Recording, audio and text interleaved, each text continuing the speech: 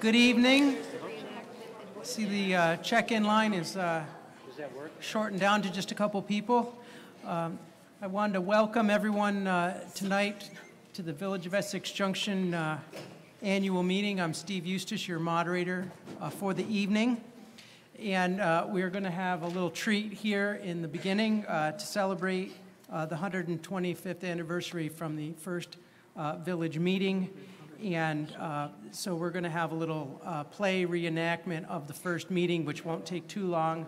But I need to entertain a motion to recess to have that happen. I'd like to make a motion to recess. Okay. So Tim German makes a motion to recess. We have a second? I'll second. Ann Gray. All right. All in favor of recess for the short play? Aye. Opposed, nay? Nay. All right. Here we go. And we all get to wear fun hats.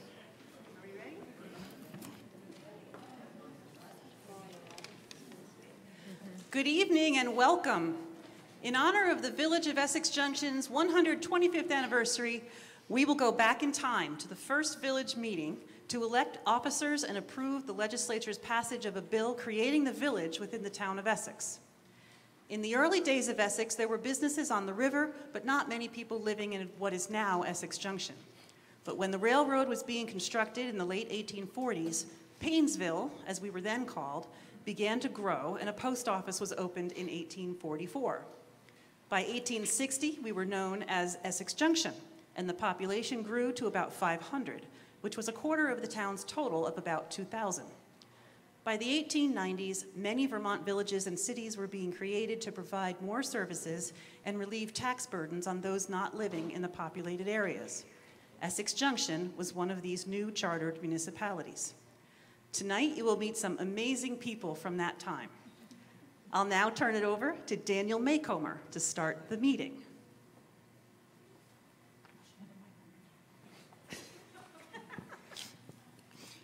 Welcome, everyone. By my watch, not my cell phone, it is 2 p.m. on Saturday the afternoon of March 4th, 1893. We meet to see if you will vote to first accept the act to incorporate the Village of Essex Junction approved by the legislature of the state of Vermont, November 15, 1892, in accordance with the provisions of said act.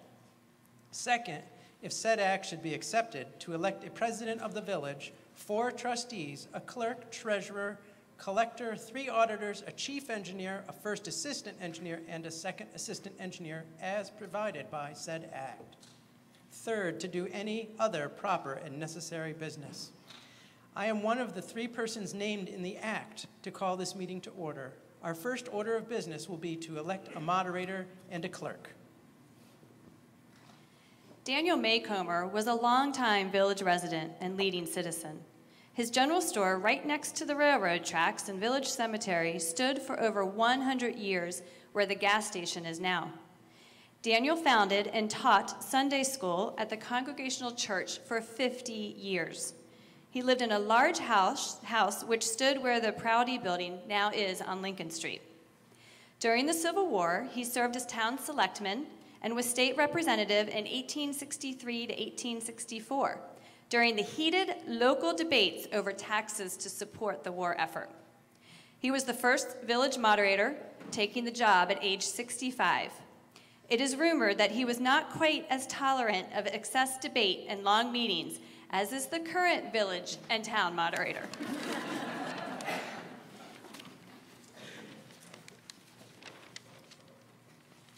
This gentleman on the corner here is Fred Sawyer. He was the first elected village clerk. Fred was the village undertaker and ran a crockery and dry goods store out of his house, which still stands on Main Street, right next to the old Baptist church on the corner of Grove Street. He later moved the business to the Brownell block after 1894, and then followed his son Wilbur to California. Wilbur was the young photographer who left us so many old photos of the village around 1900. Fred is buried with his wife, Frances Axa Bates, in the village cemetery. Do I have a motion to approve the act to incorporate? So moved. J.W. Trudeau was an amazing man. An inventor, he designed and manufactured water wheels on the river and later made and marketed by mail order millstone picks for giant grinding stones. He lived at 61 Park Street. The house is still standing and is buried he is buried in the village cemetery with his family. One of his iron water wheels is preserved in a museum in Watertown, New York. Honorable Marcellus Bingham, will you read the entire 20-page act of the Vermont Legislature?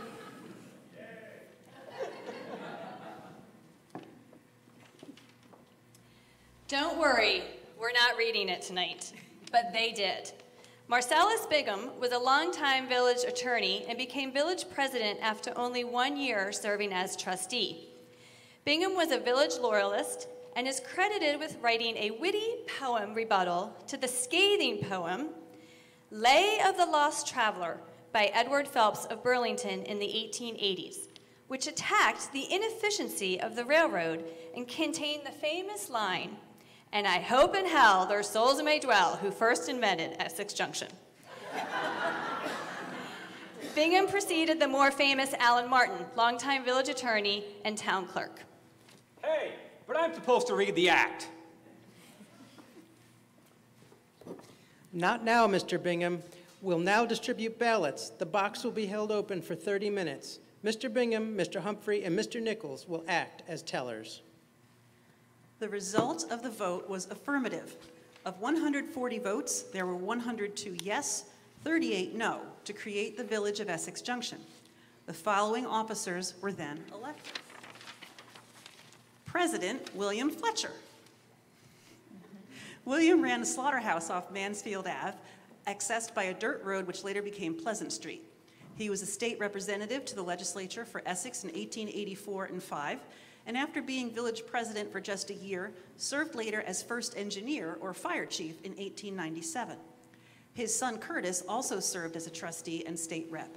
Both are buried in the village cemetery. First trustee Marcellus Bingham, when Bingham became president later, the trustees often met in his office on the new Brownell Block on Main Street, built in 1894 after a disastrous fire in 1893. Now can I read the act of incorporation? Not now, Mr. Bingham. You know, if women had been allowed to vote and run for office then, we might have avoided some of those early problems.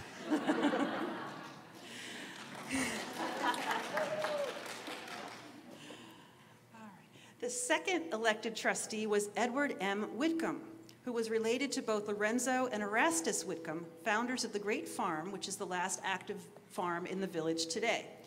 Edward also farmed, and his son Edward was a World War I veteran. The Whitcombs have a long history of prominence in the village and town affairs. For those who don't know, this is my father-in-law, so I'm super excited to say this first sentence. This crusty old Vermonter is David J. Hunter, third elected trustee. Crusty old Vermonter. David moved to Essex from Milton to run a wallpaper manufactory by the river after the Civil War with his brother-in-law, William Shyland. They purchased the old dam, renamed it the Hunter-Shyland Dam, above the current Green Mountain Power Dam. The business was very successful, but destroyed by fire just 1 year after David became a trustee in 1894. There were lots of fires back then. He lived at 57 Park Street in the house that recently burned down and is now rebuilt as the Habitat for Humanity house. His son Claude appears in a photo from around 1900 in front of the old house. We were lucky to find an actor tonight who almost has his firsthand recollections of the first village meeting.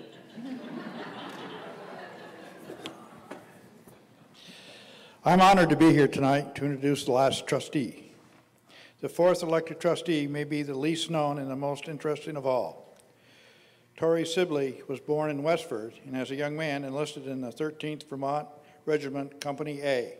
As luck would have it, his brigade saw little action until they received orders on July 1st, 1863, to march from the river camp in Virginia to Gettysburg, Pennsylvania. They arrived on the second day of the Great Battle and were immediately sent to defend Cemetery Ridge. On July 3rd, Company A watched Pickett's charge approach in what became the decisive movement of the Civil War. Sibley's company was ordered by Vermont General George Stannard and Captain John Lonergan of Burlington to flank the enemy, or close the hinge of the gate, which subjected the rebels to fire from both above and the side. Torrey Sibley's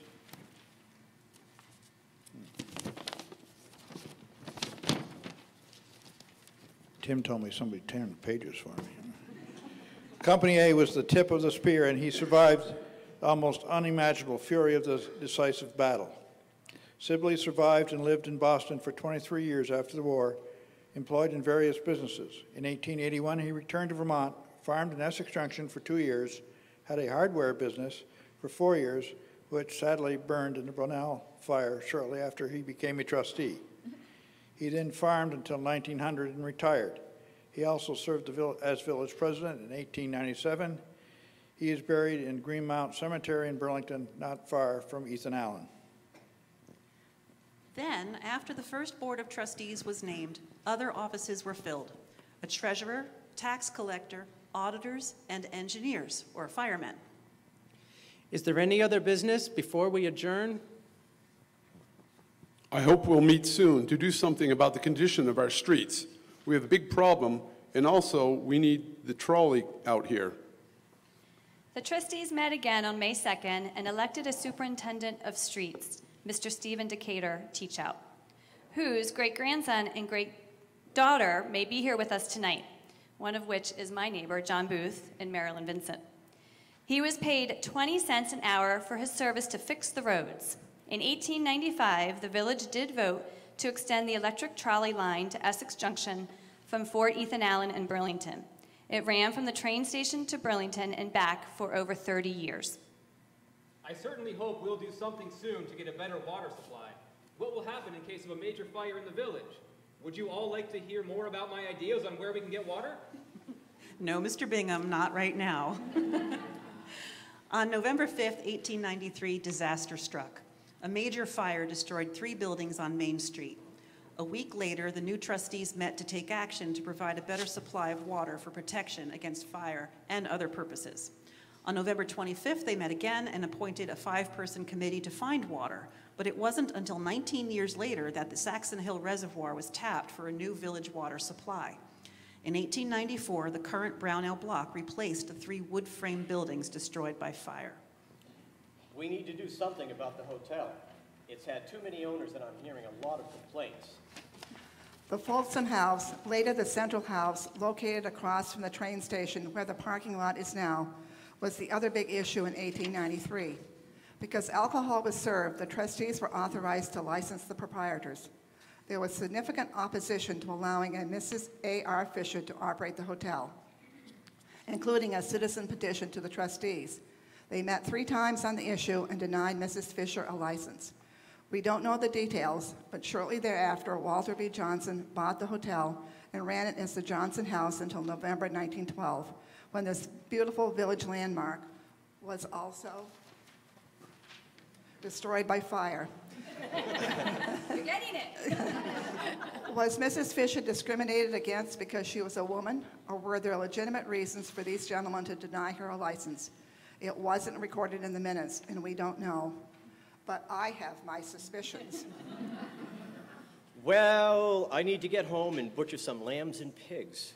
But don't forget the donation. We'll need to vote on that to make it official. A local group called the International Order of the King's Daughters and King's Sons disbanded in 1893 and gave their remaining assets, $130, to the new village. The gift was much appreciated. The organization was a non-denominational Christian philanthropic group which still exists and was active in Vermont until 2009. Well, what else had happened this year for our first annual meeting report for next year? And I don't remember the people's names who came that year. Sadly, just 6 months after being elected the village treasurer, Edgar A. Beach, died on December 9th. His story is well worth telling. Edgar Beach was the very first to be volunteered to enlist in the Civil War from all of Essex. For this, he received $100, bounty from Byron Stevens, son of our founding father, Abram Stevens. He answered President Lincoln's call and on May 1861 was discharged on August 15th, but Edgar reenlisted a year later and served until the end of the war in June 1865. On October 27, 1864, Edgar was shot in the right thigh at the Battle of Boyden Plank Road in Virginia. He lay in the battlefield without cover of any kind, without anything to eat, and without having his wound dressed for 5 days. His sufferings were great, for during the first night it rained very hard. Captured by rebel forces, he was taken to the notorious Libby Prison Hospital in Richmond, but he survived and was paroled in February 1865. After the war, Beach returned home and went in business, a store dealing in men's, youth, and boys' fine clothing, hats, umbrellas, and other goods, which he advertised locally. He lived on Elm Street and also served in the legislature in 1872 and 1873. Upon his death, his son Archie Beach took his position as treasurer, and sadly, Archie also died shortly thereafter. In 1895, we thank you, Edgar A. Beach, for service to your village, your town, state, and country. I now declare this meeting adjourned. As village clerk Fred Sawyer adjourned the meeting, we hope you have enjoyed this look into our past and meeting some of the extraordinary folks who stepped up to serve. Since 1900, our village population has grown from 1,141 to over 10,000 people. Then, as now, Essex Junction was a great place to live, work, and play. Thank you, Ed Von Citus, Carl Houghton, Ann Gray, Lori Houghton, Steve Eustace, George Tyler, Andrew Brown, Tim German, Evan Teach, and Dan Karen. And thanks to all of you for coming, and thank you for listening.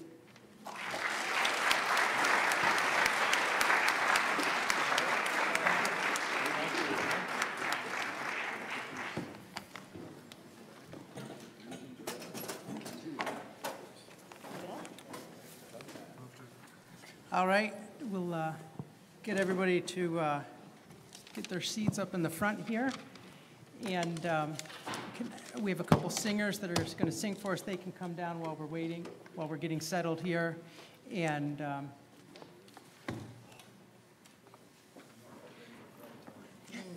the first thing we're going to do is stand and recite the Pledge of the Allegiance.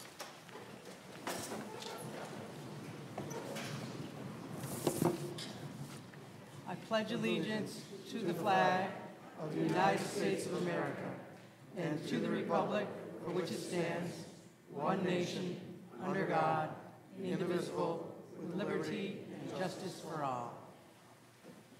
You can remain standing for the national anthem.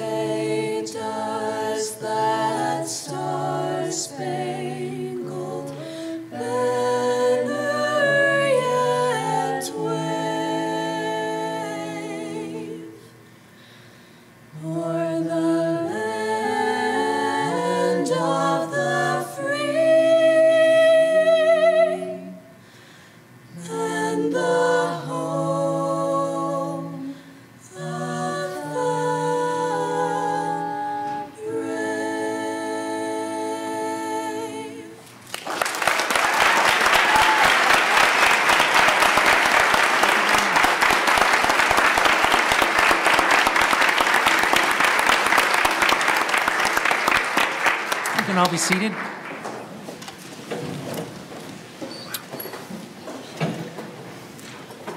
All right, I'm going to start off by introducing Village President George Tyler, who will introduce other members of the head table. All right. Do you want me to stand up here, Steve? Sure. I just realized that my character's part in the play was Bill the Butcher. That must have been his nickname. Anyone remember that movie with 5 points, 5 corners? I thought this was kind of an irony there. So, starting over to my right, Marianne Reardon, our recording secretary, Lauren Morrisseau, and it's my pleasure to introduce to everybody Evan Teach, our new municipal manager, our unified manager for Essex Town and Essex Junction. And Evan is going to be spending some time at the Nest. When is that, Evan? I'm told it's next Friday. Next Friday. And if anybody has any ideas about how things should be run around here, as opposed to how they are run, if you want to go and he has to listen to you, you can't get away. If you really want to get under his skin, you're welcome. Make an appointment for him, and you can go and talk to Evan. And you're going to be doing it some other times, too, I think. I will try to do it throughout the year. And it is now my great pleasure to present the Board of Trustees. You can see we've come a long way since 1893. Andrew Brown, Lori Houghton, Dan Karen, and Vice President Elaine Sopchak. And I'll turn it back over to Steve. Thank you. Oh, yeah, I should recognize, I think we have a couple, do we have state representative? I know we have a state representative, Dylan Giambattista here. Dylan? And I'm not sure who else is here. Any other state reps here? Well, Lori is a state representative.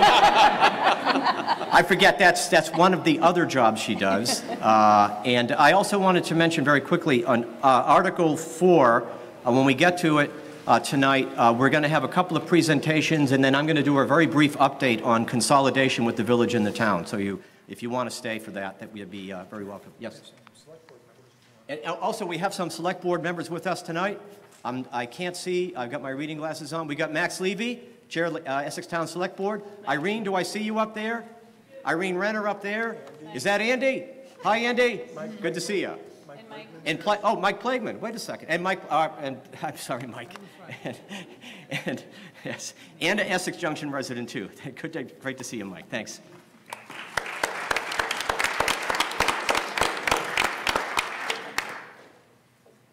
All right, thank you, George. So I'm going to start by going over the usual reading of the rules of annual meeting. Robert's Rules is the basic rules of order for this meeting, except for where Vermont law takes precedence. This body cannot change state law, but can change Robert's Rules with 2/3 vote if desired. All motions, remarks, and discussion should be addressed to me. Please stand up, wait for the microphone, and then give your name and speak in a loud voice so that your comments may be heard by everyone. An article must be moved, seconded, and restated by me before it is under consideration, and debate on an article may begin. Articles may be amended, and amendments amended once. Amendments must be germane. A division of the House can be requested by the moderator or one voter before or after a voice vote. State law also allows 7 people to request a paper ballot unless we've made other arrangements at the beginning of the meeting. Debate may be cut off by a motion and 2/3 vote by calling the question. The person making this motion must have the floor at the microphone, which is generously being provided right now. Reconsideration of an article is allowed by state law until we reach a point in the meeting where another article is under consideration. This means if you have voted down an article, a motion can be made to reopen consideration of this article by a person on the prevailing side. However, once I have placed another article before you, no more action can be taken regarding the article at this meeting. State law prohibits consideration of articles that have not been warned. This means you cannot take binding action during Article 4, other business. My role as moderator is to help you accomplish the business you intend to do. Please raise your hand and ask questions if you don't understand what is happening, if you think what is happening is wrong, or if you want to do something but don't know how to proceed technically. Please tell me if I'm ruling improperly. Above all, please be civil and respect your neighbors' opinions. I would like to remind people who are not registered to vote that they can't and should be in the back of the auditorium. Right, and if there's no objection, we'll allow village employees who are not living in Essex Junction to speak at the meeting as needed to answer technical questions. All right, so here we are, ready to go with the meat of the agenda. Article 1, shall the voters act upon the report of the auditor? Do I have a motion for Article 1? Joanne? Moved. A second? Chuck Berry is a second. It's Mary Jo, excuse me. All right.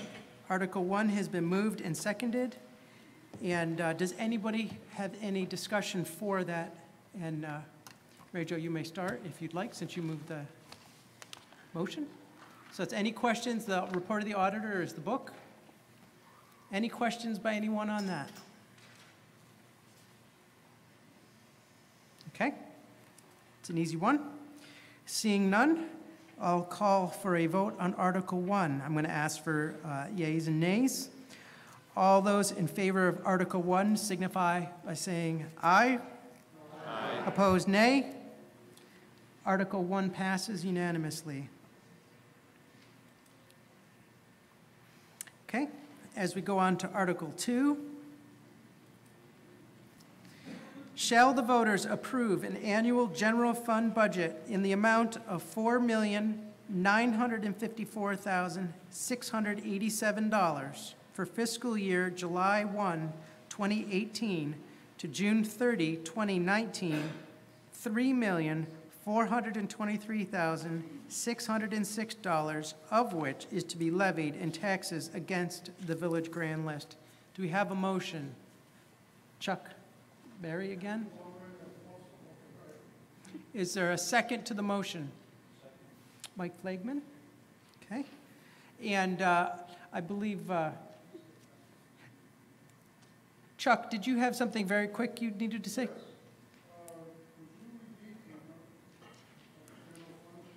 The amount on the general fund here says, just for clarity, the budget is $4,954,687, and then the amount for taxes is $3,423,606.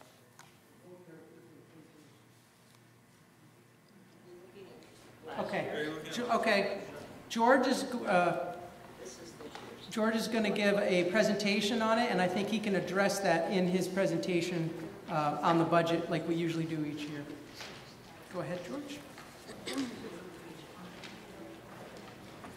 And before I begin, I just want to also recognize one other really important person who has done yeoman work for this entire community, and that's Greg Morgan, the chair of the Essex Economic Commission.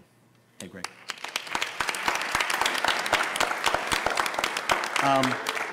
I think what I'll get right into I think maybe what I'm understanding about this, Chuck, is that where the budget is for $4,954,000, but we're seeking to raise $3,423,000 in taxes.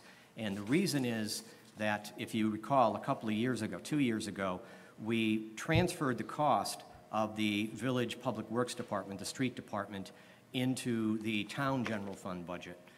And so even though we're kind of in a hybrid situation right now where the village public works department is still the village public works department, still our employees and our equipment and our property, but it's a shared cost now with the town. So the cost of the village street department, which is over $1 million, gets shifted into the town general fund, and that is a cost that's met by the entire community. It's shared for the whole community. Does that clear it up? Chuck? Okay, thanks. And I'll get into a little bit more of that in a second. I very quickly go through this, and again, appreciate you coming here tonight. So slide 1, let's go right there. So where I see here is the total amount that we are proposing is $4.6 million And then we also have $317,000 in debt service. And then village finances are divided into two big chunks. We have the general fund, which is money we raise from property taxes and we spend on municipal services like the fire department, administration, planning and zoning, library, and so forth. And then the other piece, because we own the wastewater treatment plant, and it's a shared cost with two other communities, Essex Town and Williston, we separate that out as a separate fund called the enterprise fund, and the three components of that. But because that is money that is under, that's a facility and money that comes through the village, we list that as a separate fund. And money for the wastewater and sewer is paid by your water bills. Whoa, did I lose it? Okay. These are our proposed capital expenditures. We have capital funds that are ongoing funds. They're basically like bank accounts. We put money into them every year. Every year we take money out of them to pay for things, but the money going in every year isn't always the same as the money coming out. We put money in, it's kind of like socking money away for anticipated large capital expenditures. So the number one is, the top one is capital reserve. Those are street projects, sidewalk, large. We have a bridge repair that we're doing on Main Street. The rest are, the next one is rolling stock.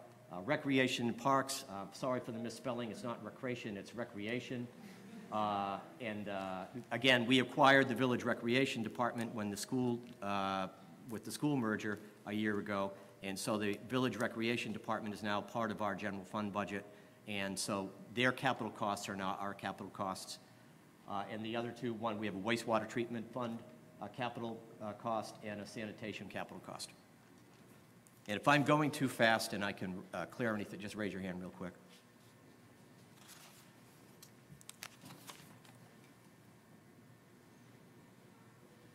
So the overall budget increase, whoa, I keep losing that.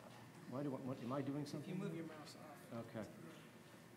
The overall budget increase operating is $135,000, and we are also have $2,717 in debt.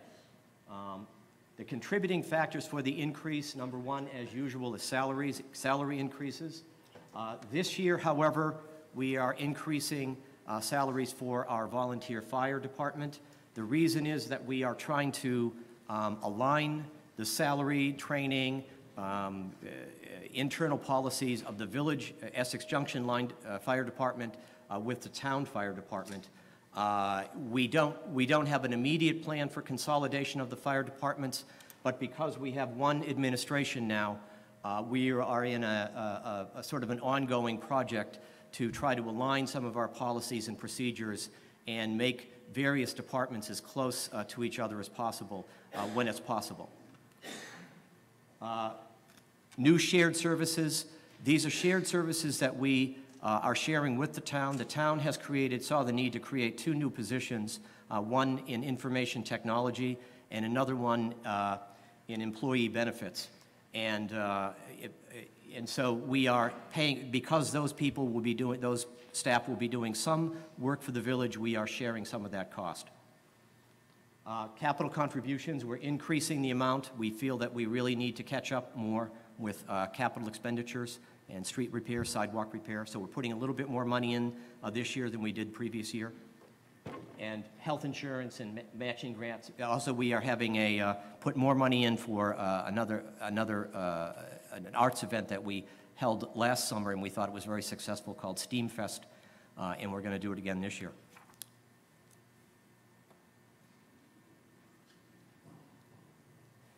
This is the tax appropriation. This gets to the amount of money that we are raising in property taxes.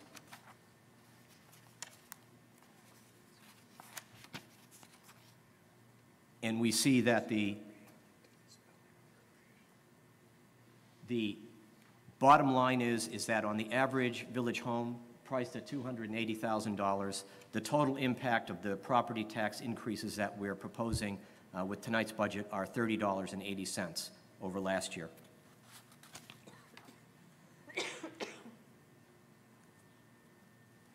These are some of the challenges for the general fund. Our challenge was to maintain services while working, again, as I said, toward more shared services and alignment of the fire departments. Recognize additional ways to combine services with the town. Again, one of the big ways we have done it is to have a shared manager, which we did this year with the town. We have shared finance director, shared clerk, and other shared administrative costs. So we anticipate doing more of that, and we'll try to keep you up to date. But so far, it seems to be working.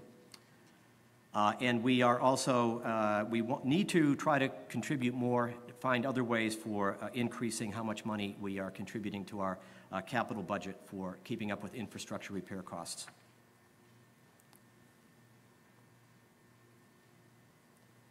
These are some of the efficiencies that we have worked on and will continue to work on. As I said, combining public works. We've combined the public works budget, so it's a shared, so we now have public works in the village and the town is shared equitably by everybody in the community of Essex, in the town of Essex. But as I said, the village public works department is still part of the village. We have an MOU in force with the town and an understanding that is allowing that to happen. And this year, the select board at town meeting, some of you may have been there, they passed the entire general fund budget for the town, which included the village public works department. We have combined finance, and TGIA is our initiative to potentially consolidate the planning and community development offices of the village and the town into one.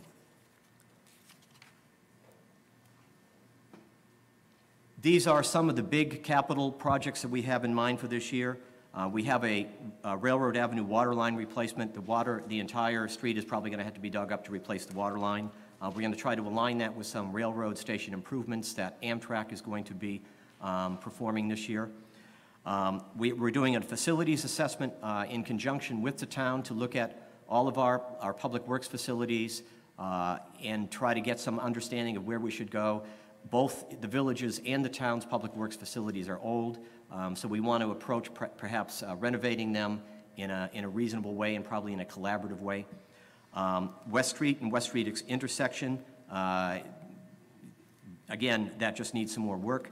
And the Crescent Connector, $1,795,000, but that is federal and state highway dollars. That's not money that's coming from the village. That's money that's coming from the state, ultimately from the federal government, going through the village and then to pay for that project, and we hope that's going to go forward this year. The rolling stock budget, as you can see, we have a Vector truck, sidewalk plow, 2 more pickup trucks, and trailer-mounted boom lift. I don't know what that is, but we do need one, and got your attention. And fire department pickup truck. You know what that is? We do. Okay. I'm getting near the end. This is an important slide. This is an important pie here, this graphic, because it shows you where most of your property taxes goes, if you don't know already. Most of your property taxes go to school, and we have a consolidated school district. So hopefully, that consolidation is going to slow down some of the increases that we've seen. The orange slice is the slice we still pay to the town for the town municipal services, and the blue slice is the remainder of what's left for is Essex Junction. And if you had looked at this a few years ago, you would have seen another slice, which was the village recreation department.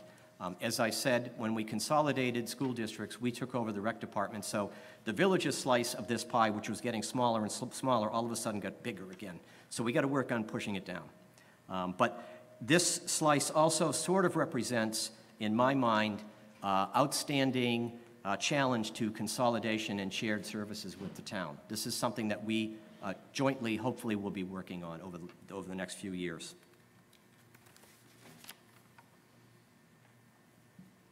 And I'm very quickly going to go over, this is a wastewater plant. See, these are some of the challenges for the wastewater plant. I won't read them all, but I think the top one we have is wastewater treatment facility is challenged by state regulations, and this is where this is actually kind of serious stuff, and this is where our state representatives are so key. We have a very, very high quality water treatment plant. We do an excellent job. We've won awards We have an outstanding staff, but every year we are challenged to reduce even further the phosphate burden that we're discharging, tighter and tighter regulations, increase the cost of operating that plant, and that cost gets passed on to you with your water rates. And so this is going to be an ongoing challenge. One of the long-term challenges that we're also hearing is that we may be eventually getting mandates to start cleaning up chloride from road salt that slowly makes its way into the groundwater. And again, another big challenge. And I would also say that state stormwater regulations, we are ahead of the curve in Essex and Essex Junction. We have a stormwater committee. We are out in front in terms of getting grants and getting our permits lined up. But again, it's going to be an ongoing challenge for this community, for the entire community in the years ahead. These just show our water rates, what the factors that we take into account when we determine water and sewer rates. And I won't ask you to read the entire thing. And again, these are enterprise funds. These are the capital expenditures for the wastewater treatment plant, sewer lines, and water delivery system in the village. And I think it's, I don't want to say self-explanatory, but this shows you how we're actually spending the money. Thank you all.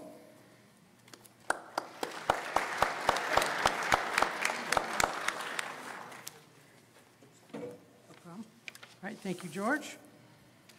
So, Chuck, you moved the Article 2, so you're allowed to be the first to speak to it if you have any questions. Okay. So, anybody else that would like to speak, just come down to one of the two mics.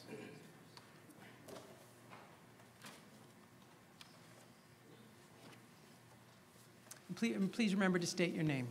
My name is Abigail Taikaki, and I wanted to talk a little bit about SteamFest and the incredible event that was put on last year by the leaders of SteamFest. I know that this year's theme is the art of possibility, and I thought that last year's event and this year's event, I'm sure, will also remind us all what an incredible community that the Village of Essex Junction is, and that we have a reputation of being a place for innovation and forward thinking. Having to solicit sponsors and businesses, and I do appreciate all the philanthropic efforts of our local businesses, and I think it's important to have their buy-in. But I know that working in a volunteer capacity to put on these big events, it takes a lot of time and a lot of effort and a lot of patience to solicit additional donations. I know that the SteamFest organizers are hoping to get another $10,000 to put on this year's event and make it even more magical and awesome than last year. Mr. Moderator, I was hoping you could help me generate a discussion around whether we could increase the village's contribution to SteamFest to add another $10,000 and remove that burden of having to get additional funding from local businesses. Sure. The way we would do that is you would make a motion to amend Article 2 to raise the total amounts of the budget and the amount raised by taxes by $10,000. So you would make a move to an amendment in that. I would like to move to amend the general fund to include an additional $10,000. Okay. For SteamFest. Yep. Okay. And just to be clear, before I ask for a second, your motion is for the total money, and we know that that's kind of where you want it to go, but you can't say specifically that that's where it's going to go. Oh, I can't allocate it but that's myself. okay. Everyone always thinks that, so that's Okay. fine. So do we have a second for that motion from anybody? Greg Morgan has a second? Okay.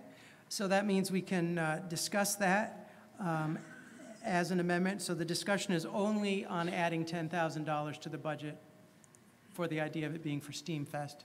And you get to be the first person to speak to it. And is there a particular line item in the budget for SteamFest already that you can point people to? Just to make it easier for everyone. I know that it went into the matching grants and SteamFest category originally of an additional increase of 14. But no, I don't know what line item it is. If you can't find it, that's fine. Sometimes it's easier if people see. It's on page 57. Page 57. Economic development, what line item? Line 148. 148. So we can see, for everyone in the audience, the proposed budget is $8,280 to start. So, okay. Is there anything else you'd like to say on the topic? I just think that Steamfest is just like Train Hop and the Farmers Market, part of what makes the Village of Essex Junction a really special place to be. And it's also just sort of has an impact on reminding the state that we're the innovation center of Vermont. Okay, thank you. All right, who else would like to speak to the amendment on the floor? Go ahead, Greg.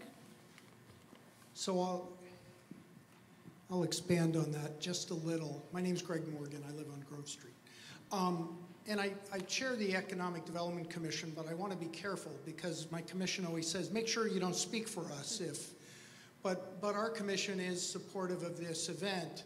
And I would go a little farther than Abby did. I mean, what's happening at Five Corners now is quite significant. There are 3 centers of innovation where just a year ago there was only one. There's something called Accelerate Essex, which is a house. You may have seen the sign. It's just next to the fire station. And that's a co-working space where people can bring their businesses or their ideas and get fairly inexpensive space to develop those ideas and help grow enterprise in Essex. But what's spun out of Steamfest are 2 other spaces. One is over the quilt shop. It was started by the Hub for Women in Business in Essex. And that's a place where, as I understand it, 5 artists, at least 5 artists, but others, have space to do their craft. And that is another co-working space. So that's 2. The third one is just launched a Kickstarter and raised $6,000 today. They finished it out, and it's called Words and Pictures. And as I understand this, it's a place where you can self-publish, and with membership, you get a membership, you pay to be in this space, it's above Martone's, and you can also use printing capabilities there. So what we're seeing is the emergence of this center of innovation, not just because we want to be an innovative community, but there are innovators and people building spaces and paying to be here. This is terrific.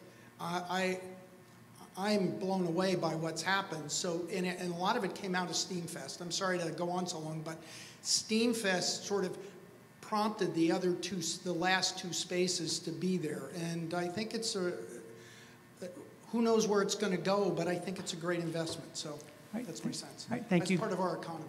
All right, thank you, Greg. Anybody else like to speak to the motion?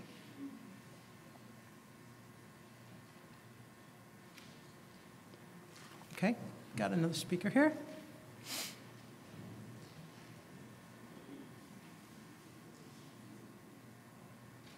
It's either one. You can be polite. So I'm Karen Dolan, Sugar Tree Lane, and I don't know how I guess I have a question regarding it. I'm curious what the total budget is for Steamfest and what the $10,000 is needed for. Kind of looking at it at the bigger picture and knowing what that $10,000 would be, how it would be contributed towards it, and yeah, how that would fit in, how it would make a difference. Okay, thank you, and then hopefully that can get answered in a minute here. If I want to get all the people to talk first, and then maybe Abby can come back after everyone's had their chance to ask their question and answer that. Go ahead. Okay, my name is Elizabeth Audette. I'm looking at this, it's line number 148, community events and programs. Is that it? Yes. Correct, 148. The community events and was 3582, was 4,000 budget in 18. I guess I'm trying to figure out exactly what we're asking for here. 17 actual was 4,000. So the budget is 4,000, and we're asking for an additional 10,000 on top of the 4,000? That's my question.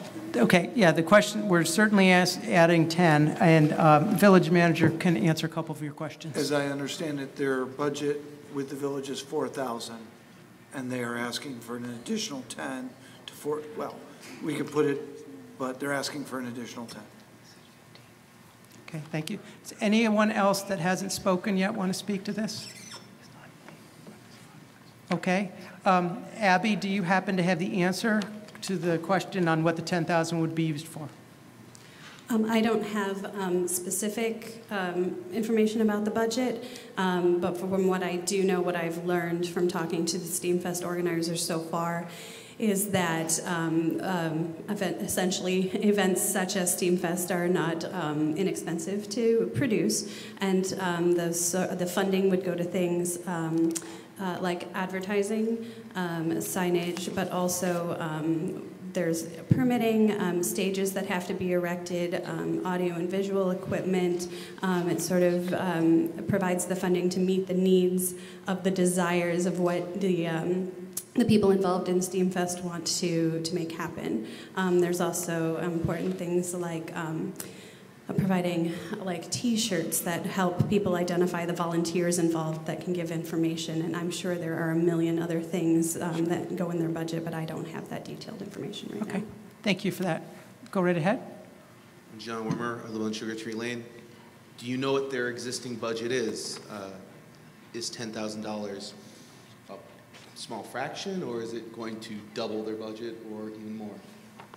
Okay. Does anyone know the answer to that question? She's coming. She's coming. Perfect. Thank you.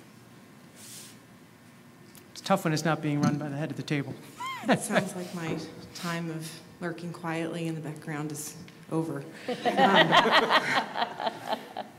So I'm Julie Miller-Johnson. I'm a village resident, and I have been the managing director of Steamfest last year, and I'm doing it again this year. And I will say I was a little unprepared for this level of attention.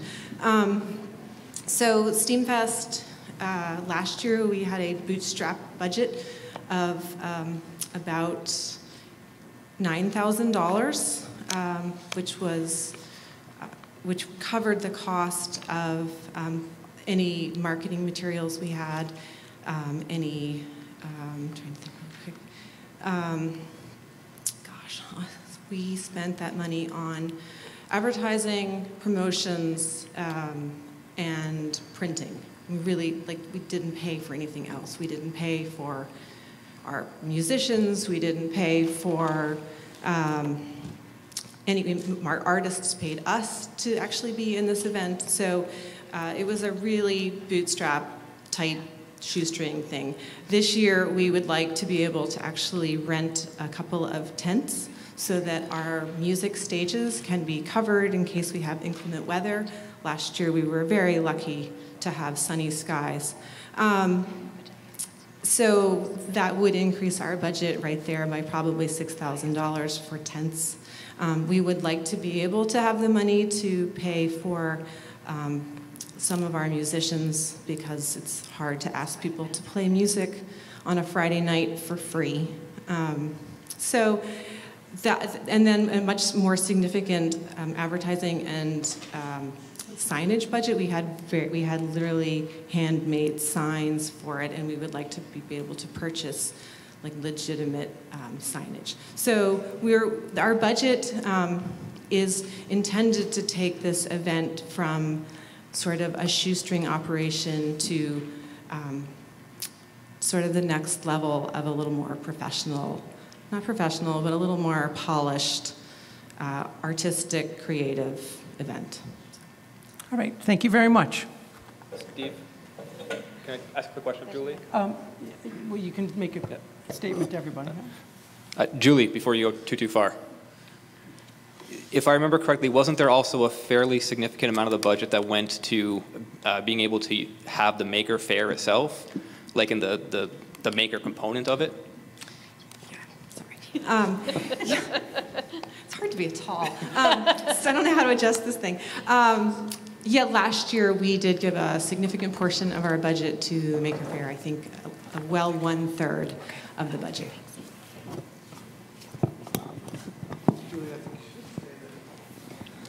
All right, does anybody else want to make any comments on the motion on the floor? Can I say one more thing? Yes, go ahead. So I just want to be clear that my original request to the village was for $4,000. I just know that there's no line item, I don't think, in the budget, so I just want to be clear. People aren't thinking that I don't know. I just want to be clear. Our original ask was 4. All right, thank you. All right, is anybody else that hasn't talked yet want to say anything? It would be best if you could go to the mic. If only we had aisle seats only. This is a question directed, I guess, to someone who can answer it, which is, what other events is the village putting money into, village-wide events? Okay, and also could you state your name? Oh, I'm Andy Kolovis, and I live at 23 Pleasant Street. Thank you. Do you want to answer that, George? I can. Andy, we put on the block party. We put on, some of these are shared with the Village Recreation Department, but the block party is something that's completely village. And I think, correct me if I'm wrong, Lauren, I think we are still contributing to the train hop and tree lighting. That's great. And I think we also contribute to a lot to the Memorial Day Parade. Am I missing something? Yep, and the farmer's market, which is coming back this year. And the farmer's market. Did I leave something out, guys? Yeah. I don't want to overcomplicate things, but is it possible to get a sense of what amounts are contributed to each of those events? Just to get a relative sense. But the total is line 148, right? But I'm just curious to see. Oh, okay, sorry. Okay. I would love to give, it is accounted for, I can guarantee you that. I can't tell you exactly what the breakdown is right from here. I don't know if Lauren, can you do that? Yeah, so the block party is on line 152, and that's 7,000, but we get about 1,500 to 2,000 in contributions for that. The other amount that is in the community events and programs, that is for the train hop, so it's about 4,280. The Memorial Day Parade, I think that we don't pay much for that because we get reimbursed from the Lions Club. Public Works does a lot of the work, and then we get, the Lions Club helps pay for the tents. What was the other one? Farmers Market, we do contribute for the director, and that's about, well, it's $4,950 in this budget. Thank you very much. Yeah, I just wanted to get a sense of relative cost. All right. Thank you. Thank you for your comments. Anybody else that has a question? Yeah, you may go ahead.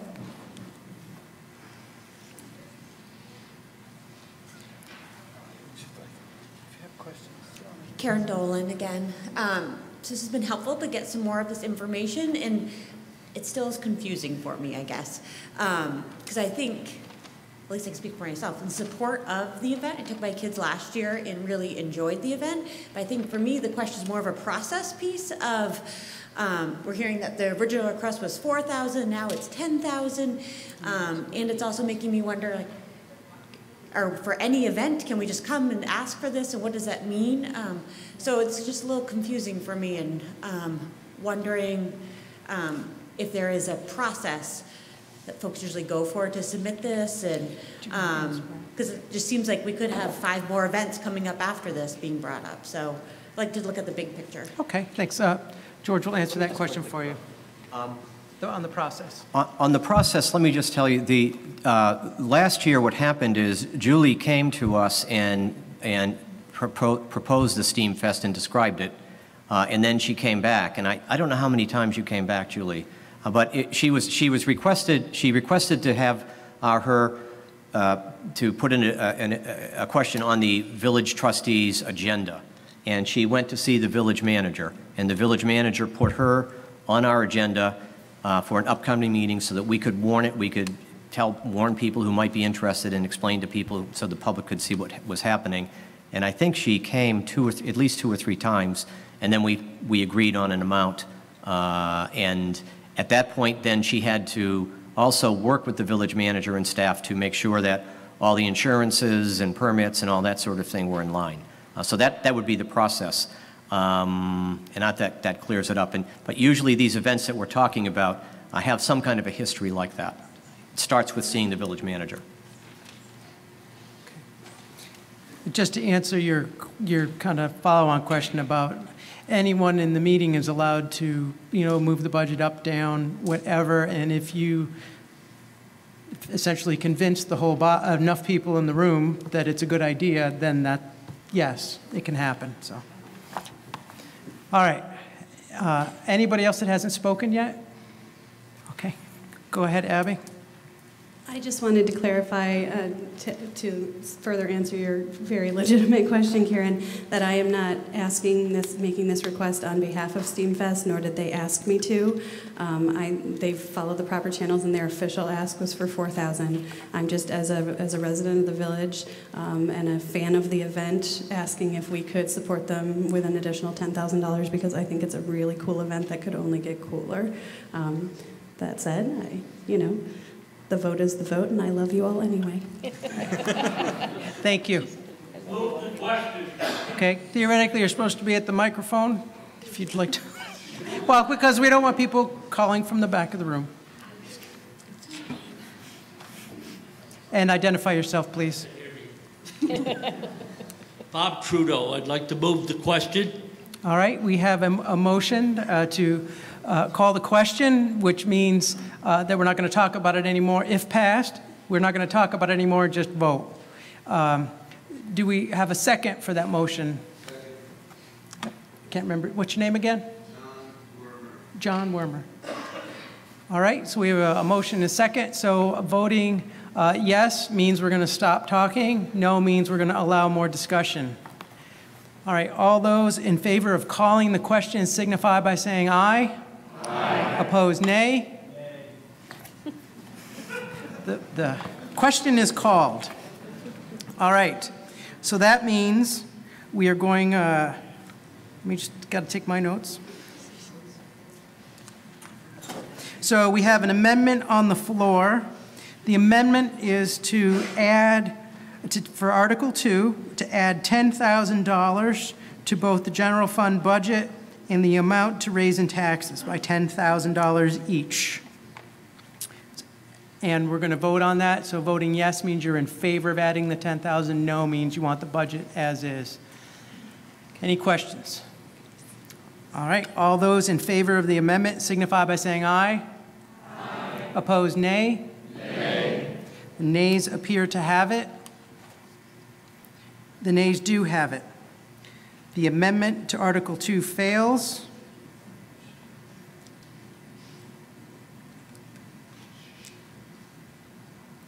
Okay, so that takes us back to Article 2 as written, same amounts, and I know you've been waiting very patiently to talk about something besides the amendment, so please go ahead.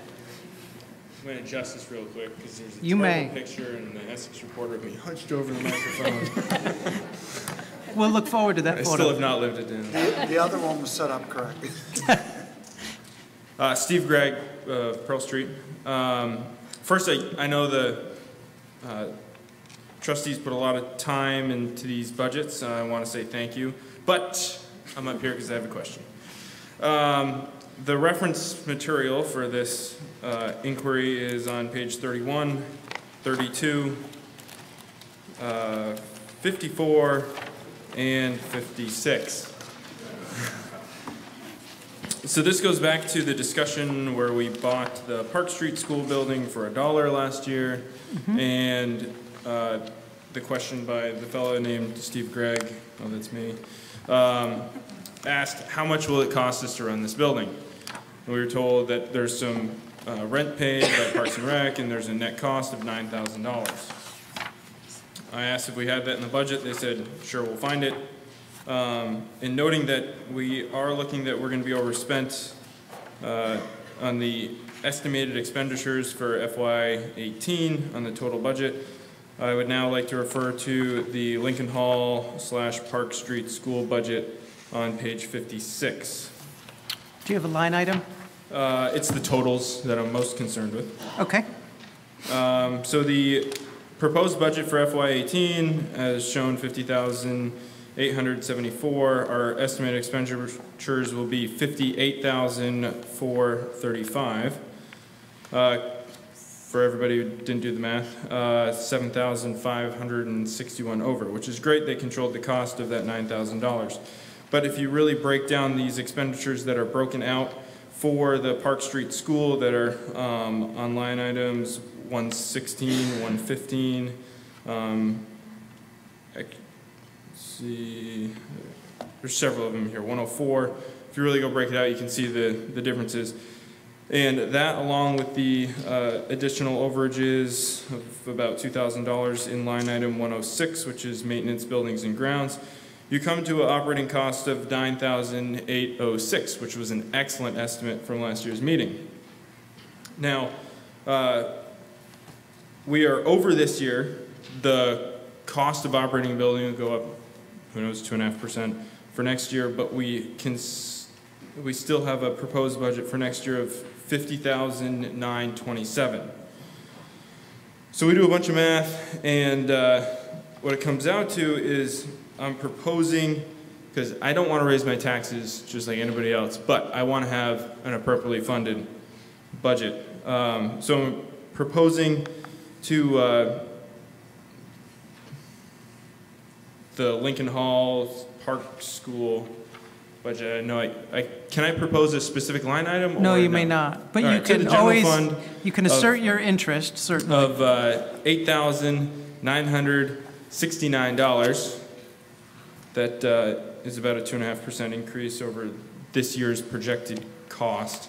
Okay, which is that's an increase to the proposed general fund in order to appropriately fund the continued operation of this building that we bought for $1.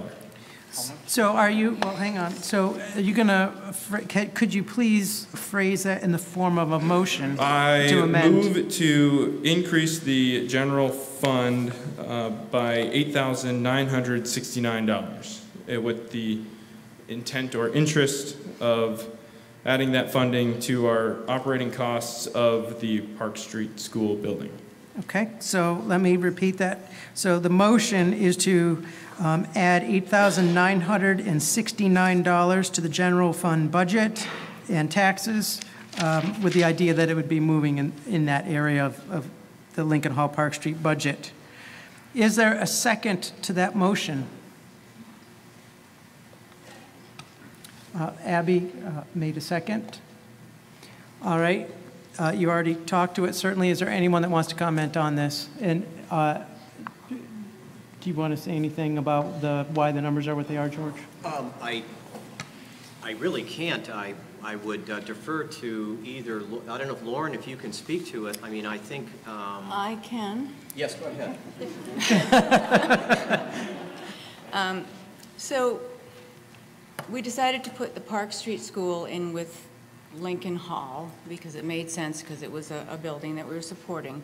Now, the things that were in Lincoln Hall last year, some of them have gone down. One of them was liability insurance. We're anticipating less maintenance on that building in particular. We don't have any capital outlay in projects for Lincoln Hall next year.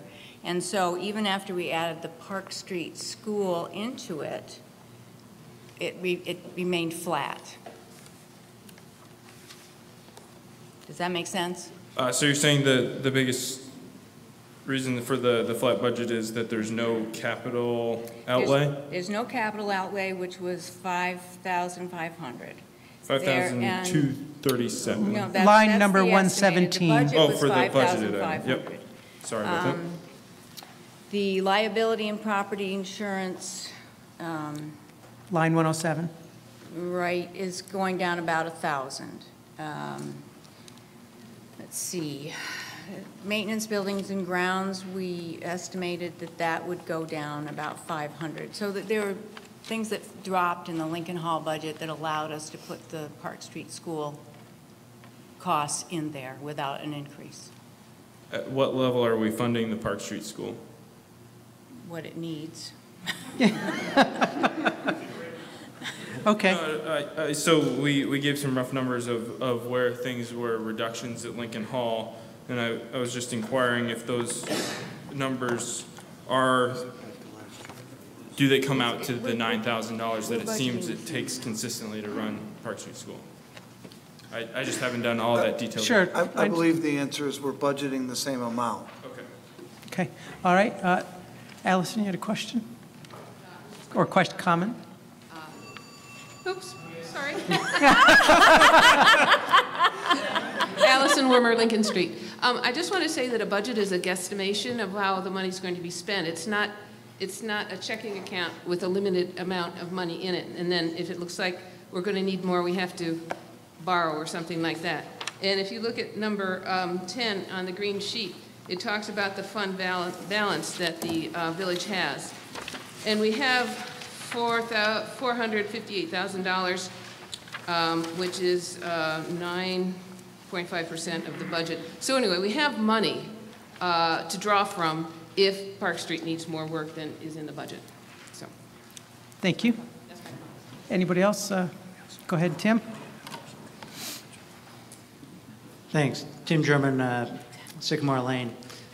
This one strikes a nerve with me because about 20 years ago I was on the Park Street School Committee, and it was the result of that effort that got us to put the money in to preserve this village treasure. It is the oldest, longest serving school in the state, continually in educational use, and it really is a beautiful old building. That said, I don't support putting more money into it for the reasons that have been given, and I'm harking back to the last Amendment 2, which I also think is a great event, but I'm not a great fan of adding monies in or taking them out from what we have. Great trustees, they're elected, they work really hard for us. Same thing with the select board. And I think we need to respect what they've done, and they have to measure all these different costs. They know the ins and outs against each other, particularly the community service type events, and we have so many different things, all of which deserve a lot of money and deserve more money than they get. But I think that's your job to do that. You do a great job at it, so I wouldn't support doing more for this, but I'm so happy that we're here talking about doing more for the Park Street School and our historic buildings. It's great. All right, thank you. Any other comments?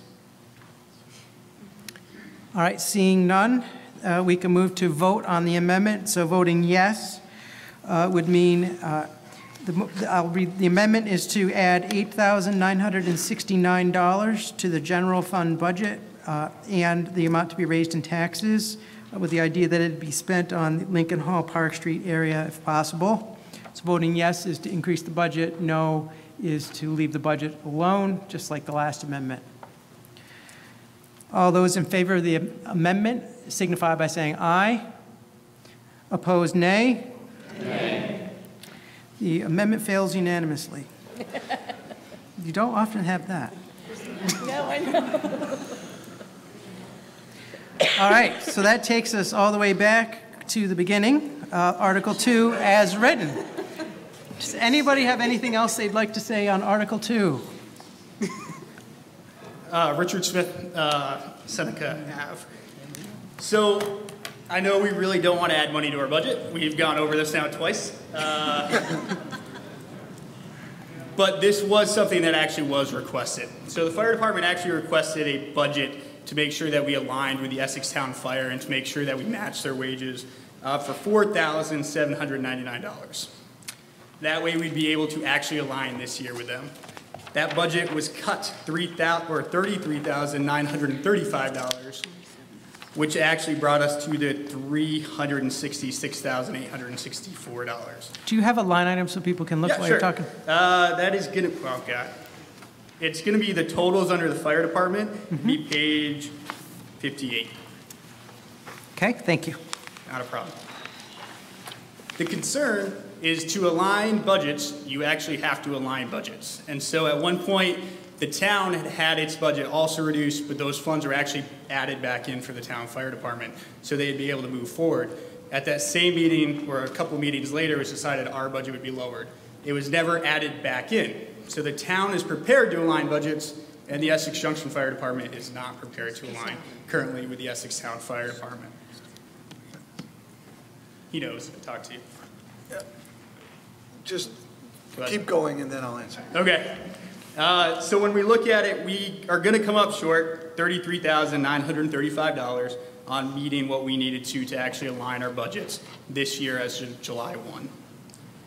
I propose, or I make a motion, that we add back the $3,935 to the Essex Junction Fire Department budget, so we are able to align our budget with Essex Town Fire to be able to provide, as we talked about, the alignment that we've been working towards. Could you repeat? Could you repeat the number, please? Yep, $33,935. 33935. Yep. Okay, so the motion that you made was to add $33,935 to the general fund budget and the amount to be raised to taxes, with the idea that it go in the fire department area to align the budgets as originally proposed. Is there a second to that motion? Okay, Chuck in the back. Chuck Berry. Okay, and Evan, you wanted to respond to some of that? Myself and Lauren will take this. As I understand it, the alignment was not the budgets. It is the salaries that are taken to the paid on-call firefighters, that they would both be at, I believe it's $12.50, and to deal with one of the entities gets paid for training, the other one does not get paid for training, and so we are trying to figure out how we would deal with that. And so there was a certain amount of money that was put in back by the town that was in fact correct to be done. And we looked at it, and from the village standpoint, no correction was needed. So Pat Scheidel made a motion to the select board to put in to take $13,000 out of fund balance to pay to raise the base rate for the town firefighters to $12.50 an hour. On July 1st. On July 1st, but do none of the rest of the alignment. So the rest of the alignment, which was longevity pay, officers' admin pay, nothing else was going to be done at the July 1. And then the thought was to completely align the departments at January 1. So that was what was done. So I'll take a guess, or I'll enlighten everybody. We're the department that's not paid for training. So that's why when this goes about, that's where that $33,000 comes up. Our department does over 3,000 hours of annual training to maintain so those historical facts we heard earlier about all those buildings burning down doesn't continue to happen in the modern century. All right, anybody else like to, thank you for the motion. Anybody would like to speak to the amendment on the floor? Okay. Go ahead and state your name. Sam Hooker, Beach Street. So to clarify, the alignment is going to happen. The budget difference is a question of timing throughout the year. The approximately $34,000 extra dollars has to do with the discrepancy in whether the alignment happens on July 1st or January 1st? So the pay rates of the volunteers are planned for July 1st. We have many things to do between July 1st and a couple of years from now to align the departments. So it's not waiting, it's just the money for the salaries get done on July 1st, and we have, I'm sorry, the town's salaries get adjusted on July 1st. And then there are other things within the budget that are scheduled to occur on January 1st, but a lot of the other things of alignment occur throughout the year. If that answers your question. Maybe. Maybe we're talking past each other, and it's probably that I'm misunderstanding. Right. So, is it that if we don't spend this $34,000 extra dollars, alignment will happen as of January 1st next year, anyway, and the $34,000 extra would just make it happen sooner? Like on July 1st? Is that the aim of the extra $34,000, or am I misunderstanding this? One second. Sure. Of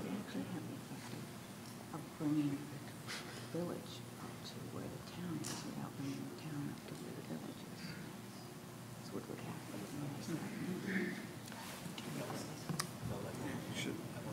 You could try to say that. So if we add the $33,000 back and bring the village up so that they're paying all of the training, like the town does, then the town won't be fully aligned because they will not have their officers' pay and their longevity pay added because those are happening in January 1. So it would still be off kilter with the alignment. But the alignment will meet up, will intersect at January 1, 2019, if we don't add this money in today. Yes. Okay. Thank you very much. All right. Anybody else that hasn't talked to the amendment yet?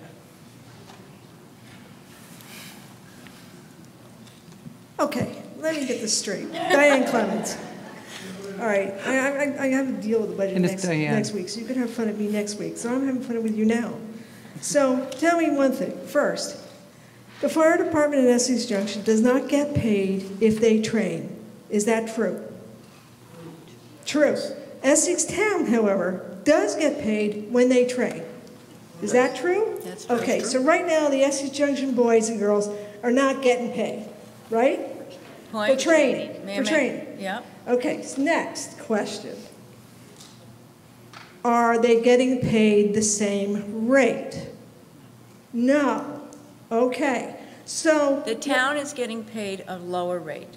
The town's getting paid a lower rate. And when Junction firefighters go to a fire car, they get a 2-hour minimum, and the town gets a 1-hour minimum. So those are other differences. Okay, so those differences, or you're telling me all the fun and game differences are going to be on par starting January 1st. That's the administrative rates, that's the training rates, and the whole. Okay, so what is the cost to get the paid training for the gals and the guys that save our houses when it's a little too hot? It's $33,000. Like burning down. Yes. The 33,000. The 33,000. Yep. Okay. So in other words, we can have that alignment portion happen starting July 1st. July 1st. Okay. Yep. And then there will be other alignment pieces that will be ratcheted between both entities starting January 1st on both sides, I'm assuming. Is this correct? Okay. So everybody then, so if we add 33 now, our guys and gals who protect our houses from burning down will be on par with their Essex Town compatriots, correct? No. They'll be above. They'll be above. But the other guys catch up on January 1st. So in other words, sometime at some point, somebody should have said something last month, okay, to get everybody on par. So, quite frankly, I'd like to see them get paid. I appreciate their service when they scream past my house and scream down Pearl Street, because I hear them. And quite frankly, my granddaughter is thrilled to death every time they run down Sand Hill Road, because she thinks it's great. So when she comes to my house, she thinks it's really great. Like, why aren't they screaming down our street? Well, I don't live in the main drag, but she does. So I appreciate that you guys in the fire department, because when I'm up at her house, I hear you guys a lot too. So I appreciate the fire department. Gung ho, thank you very much. Let's appreciate them and vote yes. Thank you, Diane. Jan Abbott, Chestnut Lane. I would like to go back to what Tim German said. I think these budgets have been very carefully considered. I think that our folks up front here have worked extremely hard on this. They're not trying to favor one department over the other. They're trying to get it all set by January 1st. And my recommendation is that we not try to redo this, their hard work in the middle of a meeting. And by the way, I call the question. All right, so there's a motion to call the question, which we went over already. Is there a second to call that question? Paul Bellevaux. All right, so voting yes means we're not going to talk about it anymore. All those in favor of calling the question, please signify by saying aye. Aye. Opposed, nay? All right, the motion passes to call the question. Okay. So now we're just going to vote on the amendment. The amendment is to add $33,935 to the general fund budget and the amount to be raised in taxes on Article 2, with the idea that it goes towards the fire department budget. All those in favor of the amendment signify by saying aye. Aye. Opposed, nay. Nay. The nays appear to have it. The nays do have it. All right, the amendment fails. We are back to Article 2 as written. Again. Go ahead, Diane. Diane Fuchs, Oak Street. I'd like to call Article 2. All right. We have a motion to call the question for the entire Article 2. Do we have a second for that? Second, Jan Abbott. All right. We know what we're doing now for calling questions. All those in favor of calling the question signify by saying aye. Aye. Opposed, nay. The question is called. All right, so this means we're voting for Article 2 as written, which I will now read to avoid any confusion. Shall the voters approve an annual general fund budget in the amount of $4,954,687 for fiscal year July 1, 2018 to June 30, 2019, $3,423,606 of which is to be levied in taxes against the village grand list. All those in favor of Article 2 as written signify by saying aye. Aye. Opposed, nay. Nay. The ayes appear to have it. The ayes do have it. Article 2 passes. All right. That takes us to Article 3. Shall the voters approve holding the 2019 annual meeting on Wednesday, April 3rd, 2019, to act upon any articles not involving voting by Australian ballot and to reconvene on Tuesday, April 9th, 2019, to vote for the village officers and transact any business involving voting by Australian ballot? Do I have a motion on Article 3? Chuck Berry, do I have a second? Mike Munson? Anybody have anything to say? Seeing none, all those in favor of Article 3 as written signify by saying aye. Aye. Opposed, nay. Nay. Article 3 passes by voice. All right, that now takes us, now we're speeding right along here. Article 4, to transact any other business that may lawfully come before the meeting. And I'd like to mention, first of all, that tomorrow we will have Australian ballot voting on Article 5. Not tomorrow. No. Sorry. If you read it, it probably says right here. What's the exact date? The 10th, is it the 10th? April 10th. April 10th. Tuesday, April 10th, to elect moderator, 2 village trustees, and a couple different library trustees and a school director. So please come out if you can for that Australian ballot voting.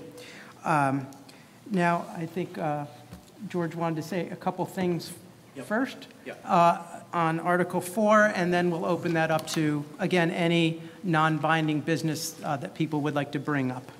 We have 3 items. I think first off, we're going to have Dylan. Do you want to come up and read the resolution, or Lori? Did you? Dylan's doing that one. Dylan, Representative Dylan Giambattista. is going to read a resolution relating to our anniversary. So I should note that I'm quite hoarse and I'm quite sick, and we've been sitting here a long time, so I'm going to get right to it, and I'm not squeaking with excitement to get out of here. So, but you know, one of the things that Lori and I get to do in the state legislature is acknowledge significant achievements, and one of those is the 125th anniversary here of the village. So we have a rather lengthy resolution. I'm not going to read the whole thing because, again, I'm sick and I sound like I'm sick. But it is notable that whereas on April 4th, 2018, the annual Essex Junction Village meeting will include a reenactment of the first such gathering held in 1893. Better get the date straight. Now, therefore, be it resolved by the Senate and the House of Representatives that the General Assembly commemorates the 125th anniversary of the Village of Essex Junction, and be it further resolved that the Secretary of State be directed to send a copy of this resolution to the Essex Junction Village Clerk. So with that, I'll hand this over to the Village President for now. Congratulations. Thank you.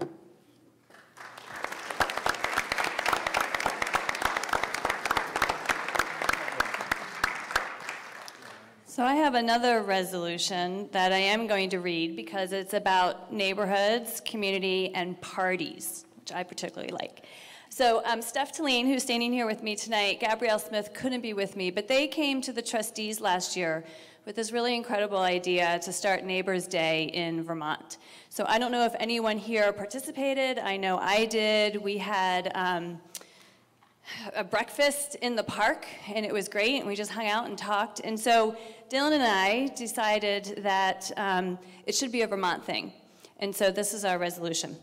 And I will skip some pieces of it, but whereas neighbors are the persons who reside in our immediate vicinity and whom we encounter on a daily basis. Although contact with our neighbors may be frequent, we often remain unacquainted, perhaps not even knowing their names.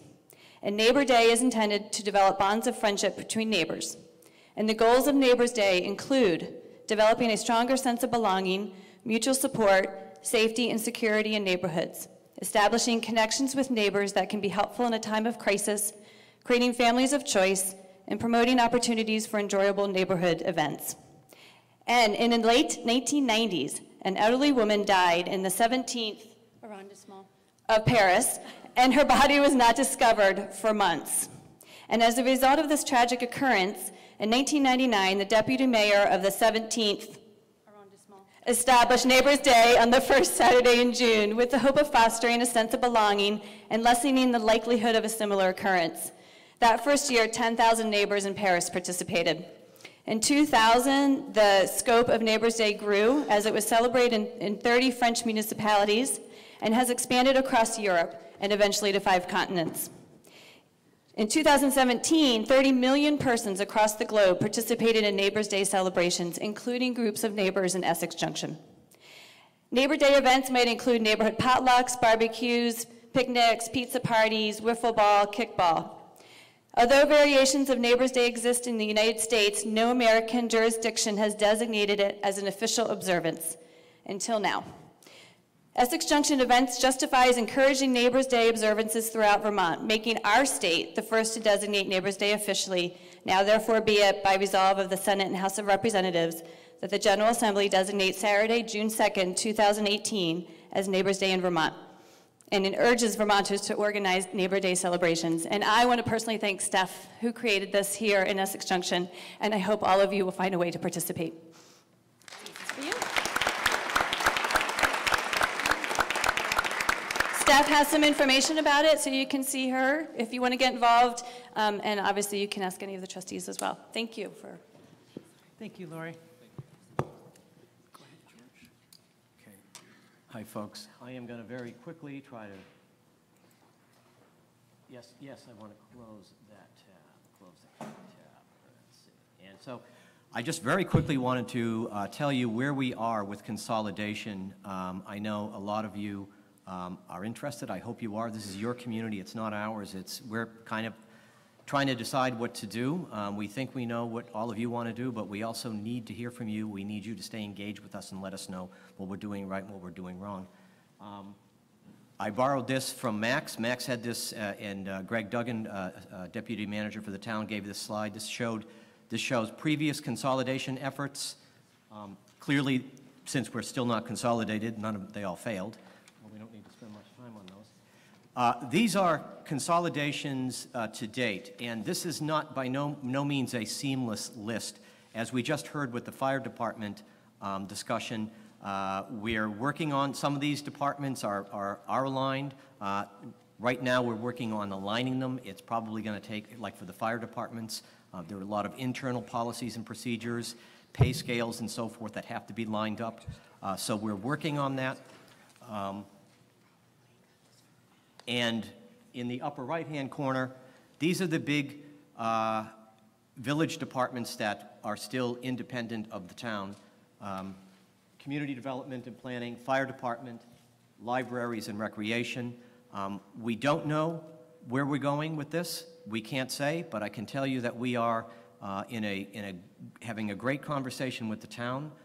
I think we're collaborating. A week ago, we had a joint meeting here with the select board where we talked about a path forward for aligning continuing the alignment of these departments.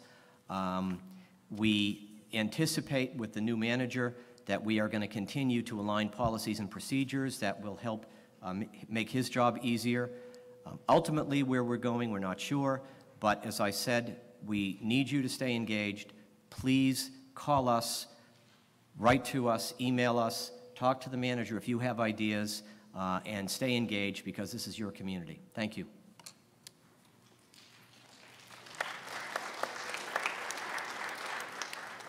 All right, thank you, George. All right, so anybody can talk about any non-binding business now. Go right ahead. Laura Bierman, Jackson Street. I have a question about road construction. Last year at about this time, the for road repaving came out, and included on that for early 2018 was repaving 117, which is kind of a disaster right now. Do we know if that is still planned to be repaved this spring? Rick? So are you, I think if you can't hear, he was asking about the part of 117 in the village or out of the village? Out of the village. I know we do Maple Street already. That's a town state project?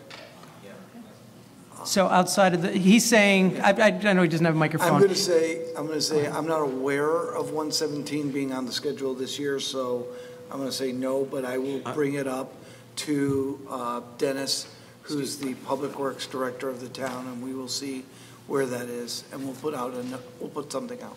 Okay. I can maybe clear up a little bit. So 117 is a state highway, and so the state has to pave that. We don't.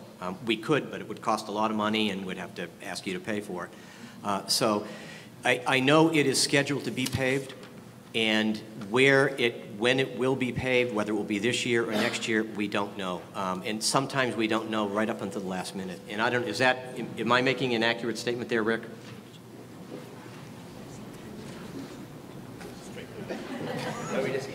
Gonna find the mic.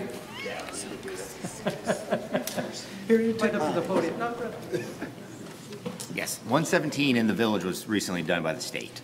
So outside our jurisdiction, we have no control over that. That'd be something that the state would do. They should be, I know it's been on the schedule, but they had us on the schedule too. We got bumped out quite a bit.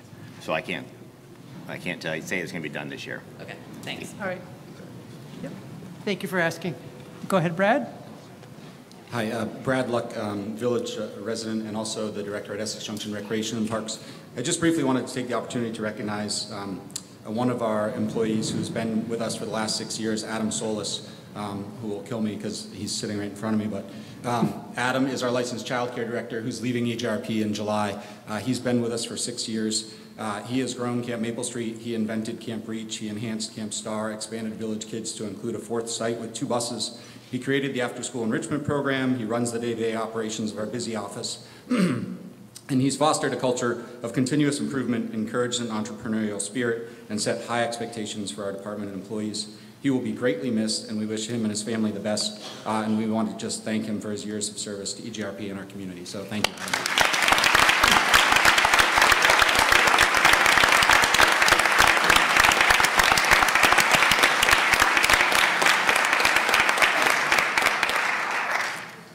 All right, else? Anybody have anything else to say? I could joke that he's moving somewhere warm, and, you know, you could start hating on him now. All right, if nobody has anything, I'll entertain a motion to adjourn the meeting. Chuck Berry, and a second. All right, motion and a second. All those in favor of adjourning signify by saying aye. Aye. Opposed, nay. The meeting is adjourned. Thank you, everybody, for coming.